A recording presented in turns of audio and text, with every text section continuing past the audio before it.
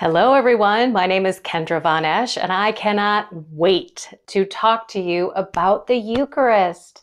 Oh my gosh, I only wish I knew what the Eucharist was my entire life, but I never did. I'm going to confess I was a confirmed Catholic, but guess what I didn't know? I didn't know who Jesus was. I didn't know that Jesus was God, right? He is God. He's not just God's son. I didn't know why he died for us. Why was he crucified? That's so pathetic.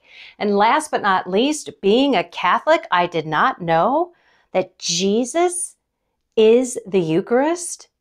That in Mass, this beautiful worshiping celebration, that we are able to receive the body, blood, soul, and divinity of Jesus Christ.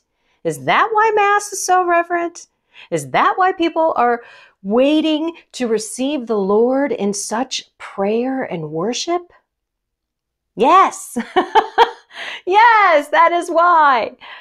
And I am so grateful. Thank you, God, for opening my eyes to the beauty. I have a little bird outside my window. I don't know if you can hear him. Of course, he's quiet now, but I think that's amazing. The Holy Spirit speaks to me in birds, and I'm not going to edit this out because if you hear him again, I just think it's the Holy Spirit saying, "You go, girl, talk about Jesus in the Eucharist," because it is so important. There's transformation in the Eucharist. Did you know that there's also Jesus in the Blessed Sacrament? That's what we call the Eucharist, in the tabernacle, which is right behind the altar in most parishes. And you could walk in and sit with Jesus, be in his presence. There's typically a red candle lit 24/7 to keep Jesus in the light. And then some churches, or it's a separate chapel, have adoration. It's called the Blessed Sacrament Benediction. You can sit and be in front of Jesus for as long as you want. Some places are 24/7. Do yourself a favor. You can look up Masses, Confession, and Adoration on masstimes.org. Go to the day and choose what you want to look up, but please, please, please go to the website of that parish and look at the bulletin. The bulletin is typically the most updated piece of information at that parish. Just to confirm, they may not have updated it on masstimes.org. But Jesus said to us, he said to the apostles, not us, but he really was talking to us through his word. Could you not just pray with me for 1 hour? Come on.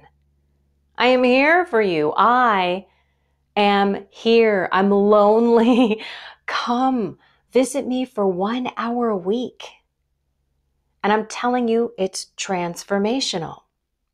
Just like as a human being, you and I cannot go out into the sun, S-U-N, in the sky, and sit in front of that for an hour and not have some sort of change in us. If you're really fair-skinned, you might even get burned. If you're darker skinned, you might get a little tanner. That is how it works with the sun, S-U-N. when we sit in front of Him for an hour and allow His love and His grace to flow over us, oh my gosh, it is transformational. So why is it, if it's that transformational, that when we receive Jesus on our very first communion, Holy Communion, why are we not saints immediately? Well, we're going to talk about that. Let's listen to Blessed Marmion. How is spiritual transformation brought about? The proper effect of receiving Holy Communion is to transform us so much into Christ that we can truly say, I live, no, not I, but Christ lives in me. In receiving Jesus Christ, we receive Him wholly, body, blood, soul, and divinity. Christ makes us sharers of our thoughts and sentiments, and He communicates His virtues to us. Above all, He enkindles in us the fire He came to cast upon the earth, the fire of love and charity. That is the result of His transformation produced by the Eucharist. Christ is ever living, ever acting, and in coming to us, He unites His members to His own, purifies, sanctifies, and transforms all our faculties, so we love God with the heart of Christ. We praise God with the life of Christ. We live by His life. The sole divine presence of Jesus in His sanctifying virtue penetrate our whole being, both body and soul, with all their power so intimately that we become other Christs. Blessed Columbia Marmion. God has established Holy Communion with the power to transform us into great saints. If we received our first Holy Communion and are not yet saints, why not? The amount of grace that comes about when we receive a sacrament is proportional to our disposition at our very moment we receive the sacrament. St. Thomas Aquinas. So don't you think it's about time that we reverently receive Jesus in Holy Communion? That we truly prepare for Mass? That we read the readings in advance? That we take some time to meditate? And then while we're there, we give ourselves to Him? We fight the distractions. We don't think about our to-do lists. We even ask Mary into our heart. I learned that from True Devotion to Mary by St. Louis de Montfort. It's a beautiful, beautiful Marian consecration. It's consecrating yourself to Jesus through Mary. But in that book, they talk about receiving Jesus in the Holy Eucharist, in Holy Communion at Mass, with Mary's heart, praying to the Father, to Jesus, and to the Holy Spirit to replace our selfish, not prepared, reverent hearts who probably still have some sins on them that we haven't gone to confession for. Again, not mortal sins. There's a difference. Venial sins are, the anger and the vices that we have in our lives. Mortal sins are grave sins that we knowingly do, that we know are against God's commandments. And if we have those on our soul, we should not receive Jesus. Sit down. Don't worry. No one's looking at you. Trust me, they don't care. Get yourself to confession immediately. And then you are reverent and you are pure and you are clean and you can receive Jesus in the holy, blessed sacrament of Holy Communion in the Eucharist. Please, please don't damn your soul by going with mortal sins on your soul, okay? That's actually what you're doing. But if you go to confession and you're doing well, we're still not a Mary. We're still not sinless.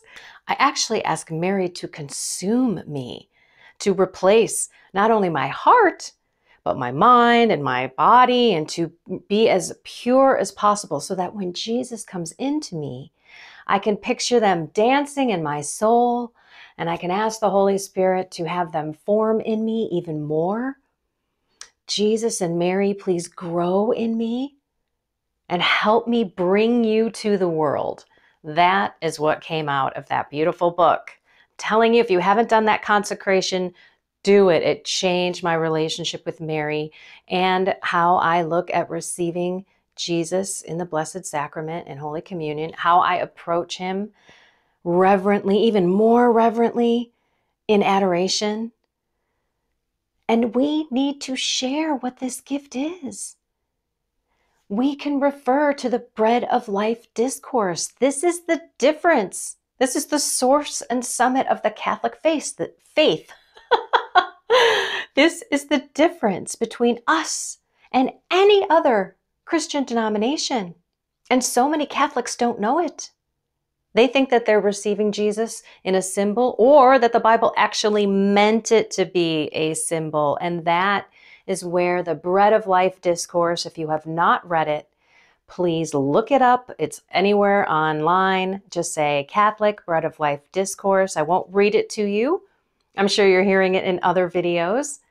But the bottom line is Jesus said, hey, the way to me, to the Father, is through me. I'm the truth, the way, and the life.